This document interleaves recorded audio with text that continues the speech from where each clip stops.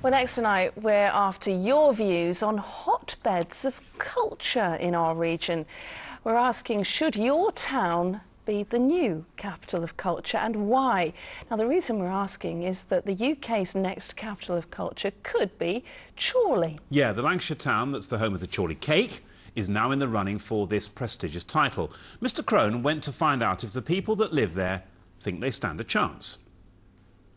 Chorley. No doubting it's a lovely Lancashire market town, but does it really have enough culture to stave off the likes of Gloucester and Cheltenham? At Chorley FM, they've culture coming out of their ears. Good morning, Chorley FM. Good morning. I'd like to comment on the capital of culture. Go on then, mate. What do you think? Do you think it's a good thing for Chorley? Do you think it's a bad thing for Chorley? There's 29 candidates already on the list. Who are we up against? We are up against today Aberdeen, Ha! Barnsley, Ha! Belfast. Are you having a laugh? Comedian Steve Royal is appearing at the Chorley Little Theatre later this month and believes a European connection is the key to success. You've got your Whittle LeWoods, you've got Clayton LeWoods, Dave Spikey, famous comedian from here, middle name Lee. Not a lot of people know that. Dave Liz Spikey. Culture, surrounding buildings, flowers, natural happy people. I don't think Chorley has it, no. It's other countries, isn't it? Surely culture. I've been to the ballet. You've been to the in Manchester. The ballet? Yeah, the ballet, yeah. Do you like all that? Yeah. And the men lifted them up. All right, all right. That's not culture, that's just filth, anyway. Thank you very much.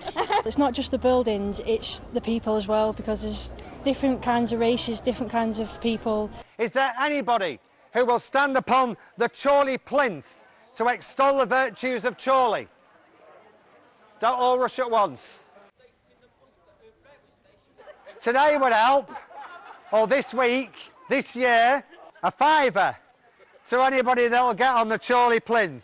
Chorley has moved with the times, but at the same time hasn't gone down the route of many other cities and towns. We still have that little individual touch. Still in all. Thank heavens you came along. There's your fiver for charity. Sure. It's who the other people. You give it to Alzheimer's. That's brill. Give us a kiss. It's got the best people. It's got the best pubs. It's got the best karaoke DJs. Oh, what? Since when was karaoke culture? Karaoke? Oh, come on. Give us a song. Go on, Paul. Give us a song. Go on, I'm putting you on spot now. Oh, well, we run out of time. Oh, well, that's a shame, isn't it? Paul Crone, Granada reports, Chorley. Well, thank goodness we've run out of time before he started singing. Indeed, and that